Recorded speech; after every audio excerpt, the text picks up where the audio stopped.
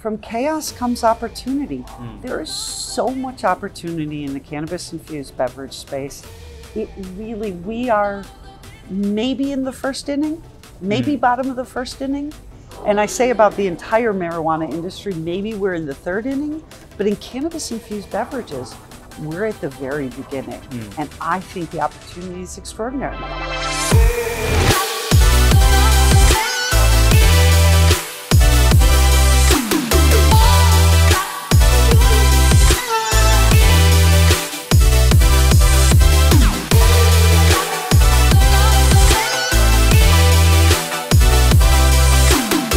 Hey guys, this is Sid Patel, CEO of Beverage Trade Network and Cannabis Drinks Expo. I'm here live from the Chicago venue at the Cannabis Drinks Expo, third edition of the show. I'm here with Wendy Berger. Wendy is a very inspiring leader. Personally, I do look up to her to get some motivation, to get some inspiration, and to see her values in how she's leading, what she's done. So I think this is a great, touch points I wanted to make on the talk that she did was leading through uncertainty. And just 3 or 4 principles that really hit me were, it is supposed to be tough, right? So maybe let's double click on that, just so the perspective is very clear. For a lot of entrepreneurs who had a little, I personally think had an easy run, and this is how it's supposed to be. This is what business looks like. We had easy money, we had easy run, we had easy customers coming in paying. So let's set it from there, Wendy. What do you think? Well, it's kind of funny because I think when people started in this business, between 8 years ago and 6 years ago, it's like, all you have to do is open up and start minting money, right? Because everybody wants marijuana and everybody's using it, and all you got to do is open up it. And when times get tough, this is when it really becomes most critical to focus on building a strong foundation, right? I borrow a lot of metaphors from my real estate business. And the strong foundation is what you need. If your foundation is built on this fantasy that business is easy, not a strong foundation. And if we don't build a strong foundation, as you build up, you will be weaker, you will sink. And so to me, that foundational knowledge, the foundational skills and the principles on which you build your business provide the strength for going forward and a path through great times and uncertain times. I think a lot of brands for sure are struggling. Money's tough and everything. Let's give them some inspiration, some value, some tips. What would you do, Wendy? Right? Like, let's say you had this brand, you tried 3 years. We all tried. Like they tried. Just no money in the pocket. Entrepreneurs don't have a salary right now. They're trying to give the checks back to their investors. Let's say. But they still have this dream, they want to, they believe in this. How would you, like if you were in this spot, like how would you navigate further? What would be the self-talk? It's a great question. I think timing really matters. Every day is not the right time to open or start a new business or to build a brand. This may be a time for some people to retrench and wait until some of the chaos is sorted out, right? I mean, if the beverage makers in California are all struggling and even the largest brands are struggling, maybe it's not the best time. Now, that doesn't mean that you don't continue learning about the industry, building your foundation, but you may want to say, wait another 18 months until there is a little bit more clarity, until the tax situation in California gets worked out. States like California, part of the problem is there are too few dispensaries, right? If there are not enough dispensaries, how can you make a presence? I like the statistic of how many dispensaries in a state per 100,000 people. Market size, basically. Market size. Understand your market size and really assess it. And we talk a lot about pivoting.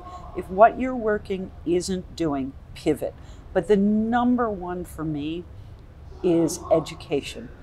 Educate yourself, study, read. There's some great information. What are some practical ways you would pivot? Like I've seen some people doing hemp and D9. Yeah. Any other practical way that you would immediately say, all right, this plan B, let's keep it going. Let's keep the cash flow going.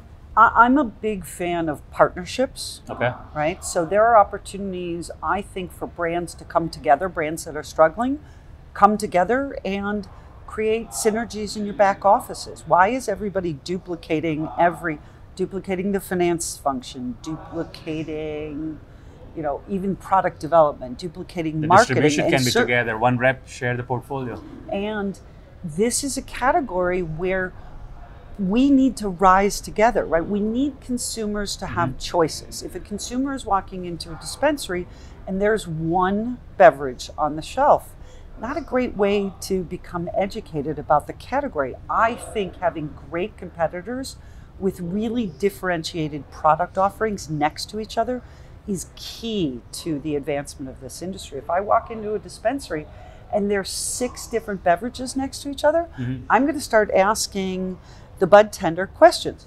How does this one hit me? What's the taste of this one? What's the flavor profile? What's the bioavailability? How many milligrams?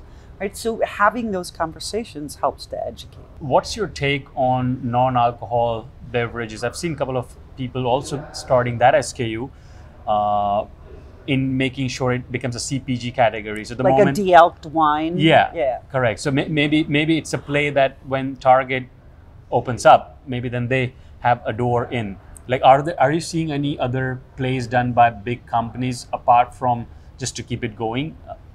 I think the big companies are doing that, right? Many are experimenting with CBD beverages. We haven't seen more than 1 or 2 of the big companies experimenting with Delta 9 from hemp.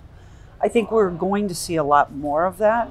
I would be wary of trying to get a beverage into, call it a convenience store. All we need to do is go and look at the wall of beverages in a convenience store and know that the giants occupy the eye level shelf space down to almost the bottom, getting traction there. I think that's a really difficult path in terms of differentiating. Yeah. I think if you're interested in the infused beverage space, there's 2 real opportunities today. D9 from hemp and cannabis infused beverages, right? The traditional THC from marijuana. I'm, if I look at some of the companies I've invested in the beverage space, they're doing both. Correct. It's expensive, but they're pivoting to say, okay, all of a sudden Minnesota created this, whether they knew what they were doing or not, they haven't shut it down in a year. Okay, great opportunities. How many beverage companies have we seen pivot to manufacturing in Minnesota? 6 or 8 that I know of, and there's probably more. I've heard 100 brands are almost there, and it's becoming like a big popular category in even bottle shops. Yeah, shipping across the country. Wow, this is like game changing. Nice, right? Cool. What's the last thing you would want to tell our folks? I think, and you've heard me say this so many times, and I say it for myself and I say it for everyone. From chaos comes opportunity. There is so much opportunity in the cannabis infused beverage space. We are maybe in the first inning, maybe bottom of the first inning. And I say about the entire marijuana industry, maybe we're in the 3rd inning, but in cannabis infused beverages, we're at the very beginning. And I think the opportunity is extraordinary. I've never been more excited. I've got a word to sum it up. I think we are in a phase of practical optimism. I love that, practical optimism.